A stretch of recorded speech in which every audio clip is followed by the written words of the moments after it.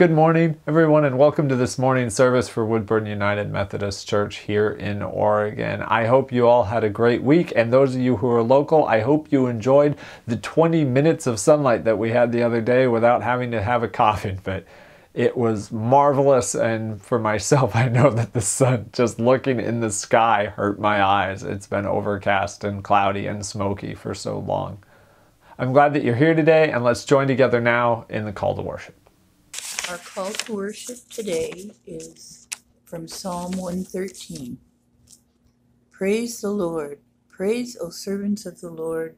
Praise the name of the Lord. Let the name of the Lord be praised both now and forevermore. From the rising of the sun to the place where it sets, the name of the Lord is to be praised. The Lord is exalted over all the nations, his glory above the heavens. Who is like the Lord, the one who sits enthroned on high, who stoops down to look on the heavens and the earth? God raises the poor from the dust and lifts up the needy from the ash heap. He seats them with the princes of their people. Amen. Thank you.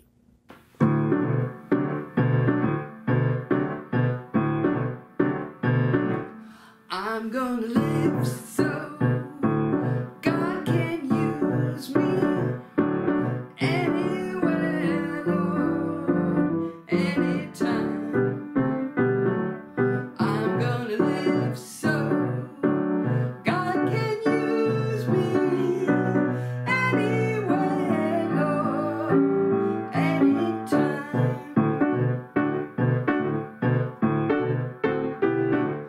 I'm gonna work so God can use me anywhere, Lord, anytime.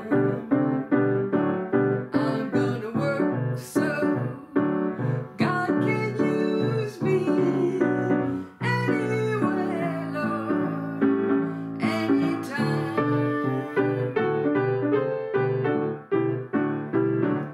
I'm gonna pray so God can use me anywhere, Lord, anytime. I'm gonna pray so God can use me anywhere, Lord, anytime. And I'm gonna sing so God can use me anywhere, Lord, anytime. I'm gonna sing so God can use me anywhere, Lord, anytime.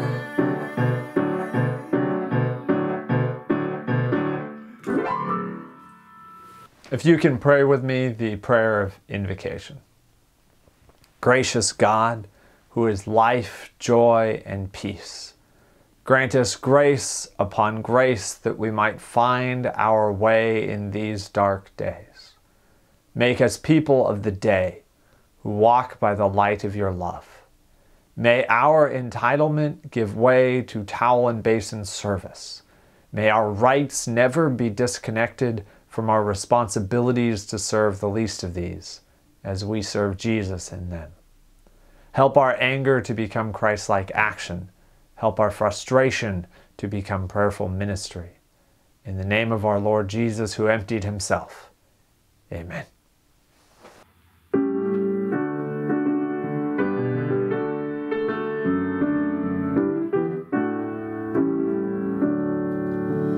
Am I a soldier of the cross, a follower of the Lamb? And shall I fear to own his cause, or blush to speak his name?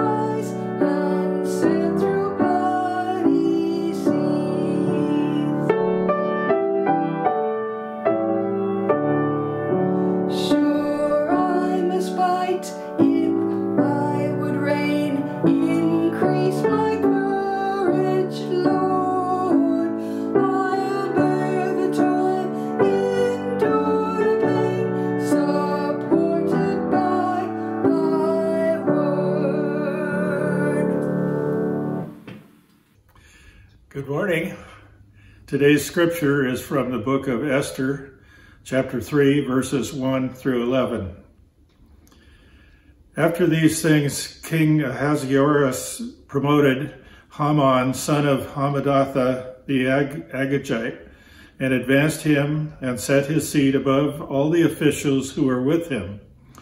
And all the king's servants who were at the king's gate bowed down and did obeisance to Haman, for the king had so commanded concerning him.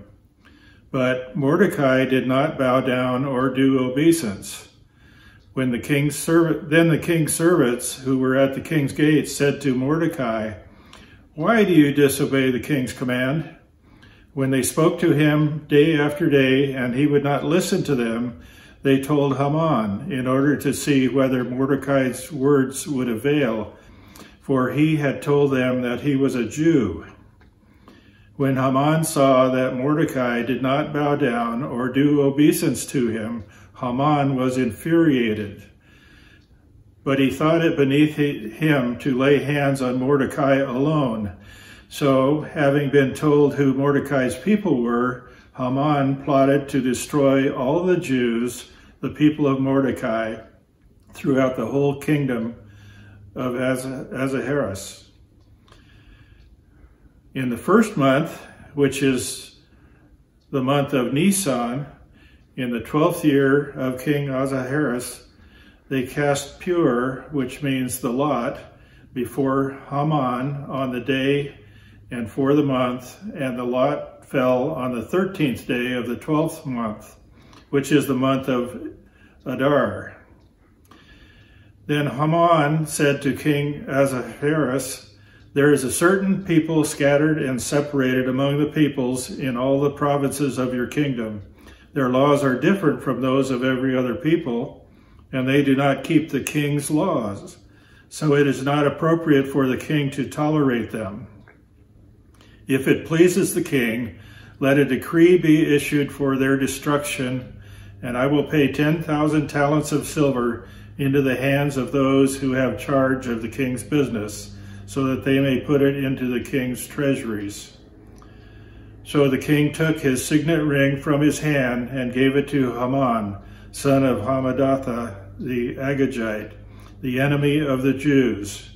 The king said to Haman, "The money is given to you, and the people as well, to do with them as it seems good to you." Now, this is a time in the service where we normally would have offering, and it seems really weird to be asking for money over, well, a camera and over the internet. You all have been very faithful in your giving. We are not hurting desperately like many churches are. We have lost several revenue sources because we haven't been able to rent out the building, and that has hurt, but we are making it, and we are making it because you have continued to be faithful in your giving and in your pledges. And we deeply appreciate that, but periodically a reminder is also helpful. I know it is for me.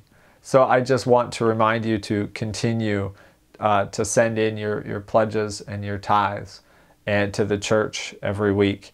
And thank you so much for doing so. It has enabled us to open up our doors to those in need. It has enabled us to provide technology where necessary. It's enabled us to talk to the school districts and see how we can help and how we can use the gifts that you continue to provide in ways that further God's kingdom. So thank you.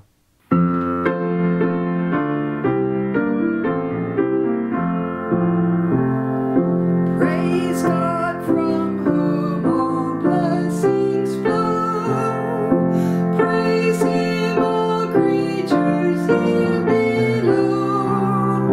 Praise Him above, ye heavenly hosts. Praise Father, Son, and Holy Ghost.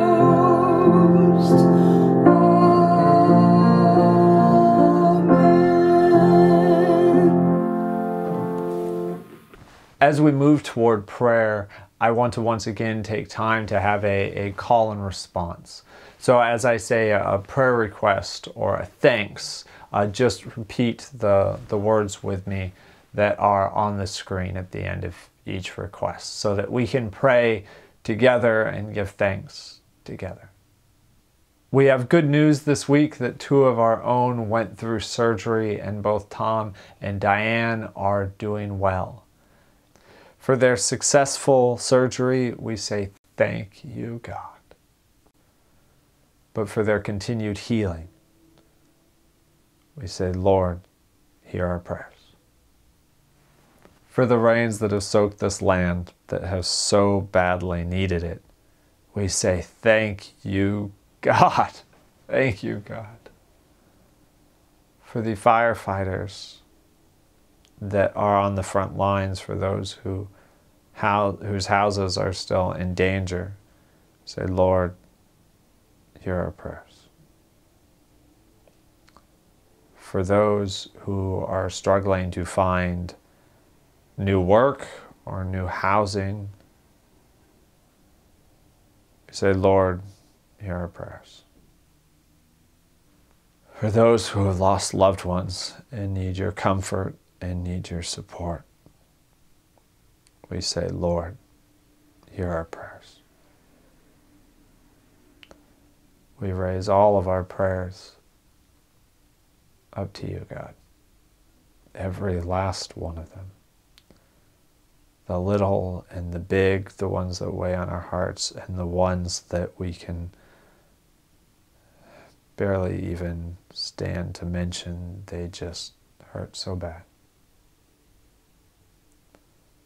And Lord, for the teachers who are returning to a school that they were never trained for the students who are having to stay home in an environment that they've never had to learn in, for technology that is new to everyone and strange and awkward at best, we say, Lord, hear our prayers. I want to take a moment and also remember Ruth Bader Ginsburg, who we lost this week just before taping. For a life well lived in service to a country that she loved, for continually standing up for justice and for the least of these, for a race well run, we say thank you, God. And as the fighting is going to be contentious over who is going to replace her and when, for that whole situation, we say, Lord, hear our prayers. And now we pray the prayer that your Son taught us to pray. Our Father, who art in heaven, hallowed be thy name. Thy kingdom come, thy will be done, on earth as it is in heaven.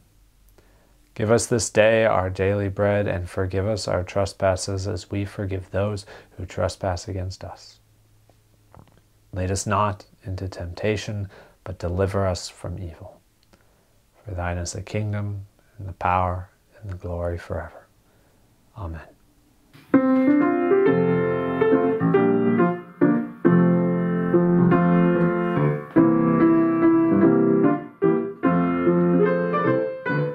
There shall be showers of blessing.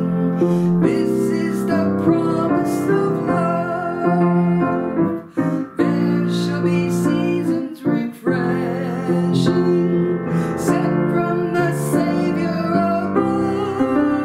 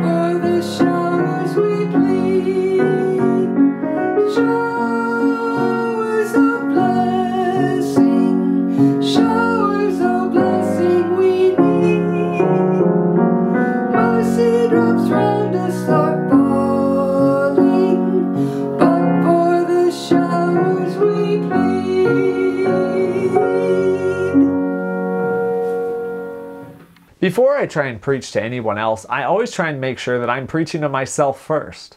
Some weeks, however, that is more evident than others. And this week is basically a reminder for me. And if you get something out of it, great, but that's kind of secondary. Before I became a Methodist, I grew up and I served in a Wesleyan church that was founded with a strong focus on social justice, but over the years has slowly become more and more fundamentalist, especially lately. It's filled with so many wonderful, godly people, but because on a denominational level, it was so much Jesus and me and nothing else matters except just that. It created a firm dividing line between what was sacred and what was seen as secular. And only the sacred was appropriate to be preached upon or should matter to the church.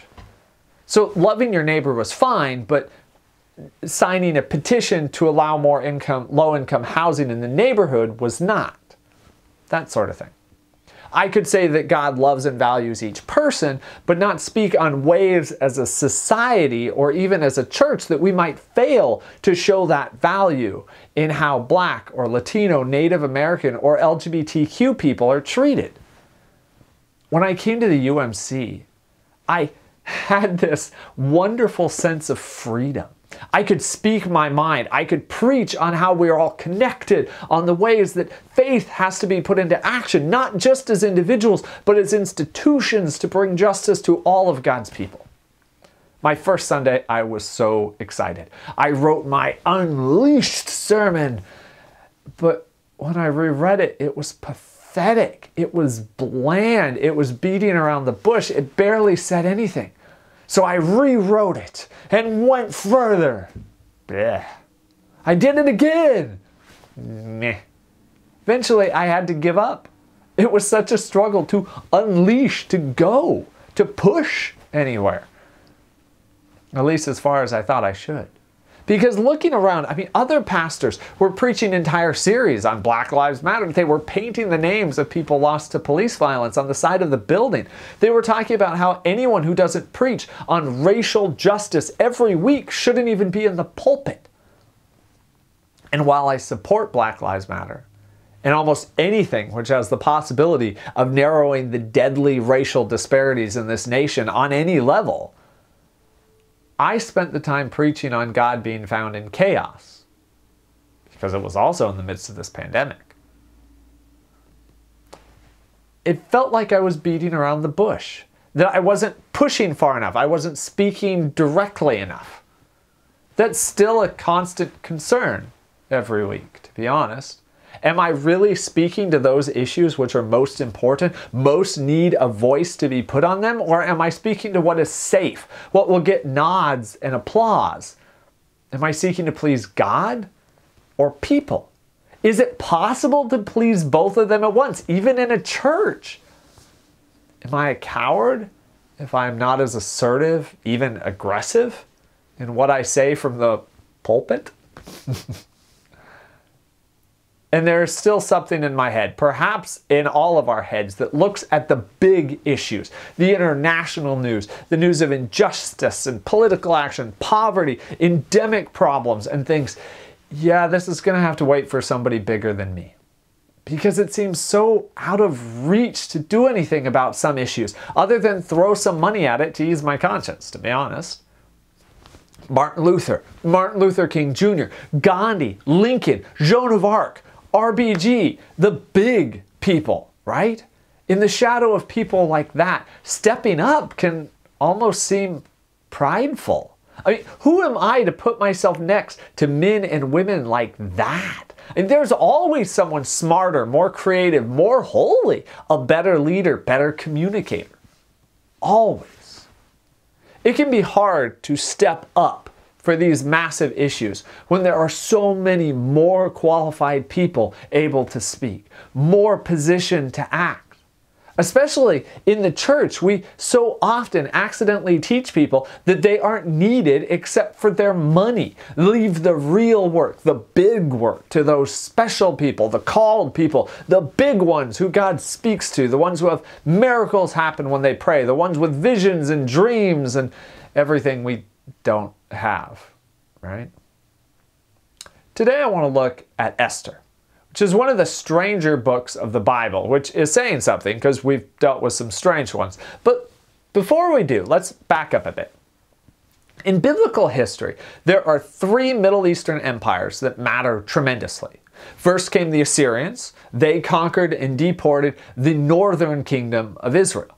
They were then taken over by the Babylonians, who in turn conquered and deported the southern kingdom of Judah when they rebelled against their rule. There the people stayed for 60 years while the Babylonian Empire was conquered by the Persians. Once in power, the Persian king Cyrus allowed the people of Judah to return home. That was what the devout Jews had been waiting for the last 60 years, a return to the covenant with God, a return to the promised land. But after 60 years, you can imagine that many Jews didn't really care to return to the boonies and risk their lives scraping away at a ruined city, when many of them happily were situated in the capital of the most powerful empire in the world. Many had acquired wealth, power, comfort. Why would they want to give that up? Over time, more people filtered back in several additional ways. The temple was built, until finally 60 years more had passed since the Jewish people had first returned to Israel. 120 since they'd been exiled. Then a king named Xerxes came to power. You might know Xerxes as the king who invaded Greece and led the Persian forces at the Battle of Thermopylae, better known as the Battle of the 300. Spartan warriors, narrow pass, a bunch of movies made after it, that sort of thing. Well, after a disastrous sea battle at Salamis, Xerxes returned to his capital to lick his wounds and, frankly, salve his ego, mostly through building a massive palace and a massive harem. And so enter Esther, who, along with her uncle Mordecai, had remained in the Persian capital of Susa, a young Jewish woman. So right away, we know that she and her uncle are not some of the truly faithful, because all of those had returned. Then the semi-faithful had returned. Then the vaguely faithful, the ones left, are secular Jews. Then King Xerxes' queen embarrassed him, and he put her aside and went looking for someone new. The Bible paints it in the best light possible, that the king was looking for a new queen, and uses some of that language, or at least what we translate into that language, but the real situation was a lot more complicated because the historical record clearly shows that Xerxes never officially got rid of his original queen. He was looking for someone to take his mind off the queen, to be his main concubine, which still had tremendous prestige and power in that time, but Xerxes was also known to go through women rather quickly, shall we say? So any position was ephemeral at best. But anyway, in an effort to achieve this, Xerxes' people scoured the empire for the most beautiful women they could find, and they stumbled across Esther. And after a truly disturbing trial run, she became King Xerxes' favorite. In America, that makes her success. She was young, beautiful, wealthy. What more could anyone ask for? But look at it from a Jewish perspective back then. She was a faithless Jew, staying when she should have returned. Not only that, but she hid her ancestry from fear or shame, we don't know, but she hid it. And she got where she got by sleeping with their conqueror, their ruler, as part of a pagan king's harem. Esther was far from a good Jew or even a godly woman as you could possibly get at the time. Now, whether she had a choice or not, and she almost certainly did not have one in any of this, in the eyes of her people, she had sold out her heritage and her God. Time went on, and Esther barely saw the king anymore because He was the king.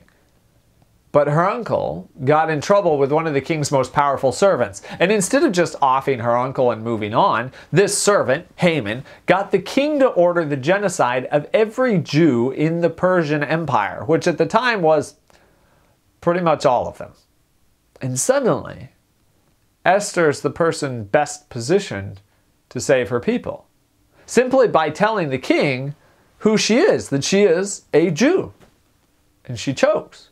She's just one woman among a vast harem, and she hasn't seen the king in ages. She would risk her life to try and see him without being summoned.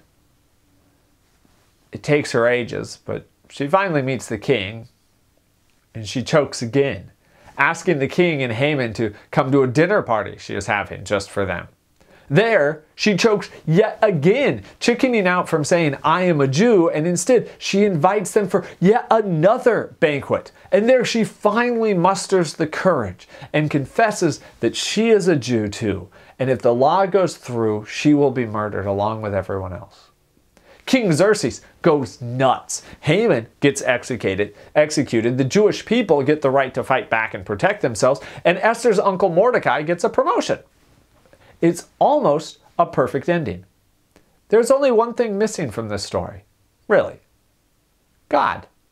Esther is the only book of the Bible that doesn't mention God. Not once. No miracles, no angels, no callings, no voices, nothing. Not even prayer is mentioned. It is purposefully and blatantly secular, just like Esther herself. Now think about how weird it is that a book which refuses to talk about God should be in the Bible. The book about God. But Esther is there precisely because despite resolutely refusing to talk about God, you can see God on every single page, guiding and inspiring and silently leading. I mean, of course God was there. Of course Mordecai and Esther were being led and inspired and positioned. I mean, it's clear as day without a word being said. Esther is in the Bible because it acts as evidence against the idea that anything can truly be termed secular, because God is in all of it. It rejects the idea that only the most qualified, the godliest, can be used. Esther didn't wait for a miracle, hear an audible voice, or even seek God's direction. She wasn't particularly brave, and she certainly wasn't particularly devout. She was pretty, and she was scared. Esther reminds me that God cares about everything. Nothing is truly secular, truly apart from God. There is no person God is not wooing, no situation God is not interested in, and me not hearing a voice, not being the most spiritual, most powerful, is no excuse. In fact, no religious qualification at all is required for God to use you. We don't even need to acknowledge that God is at work, though that certainly helps. And Esther reminds me that big things are made up of small things. All she said was, "I'm a Jew too."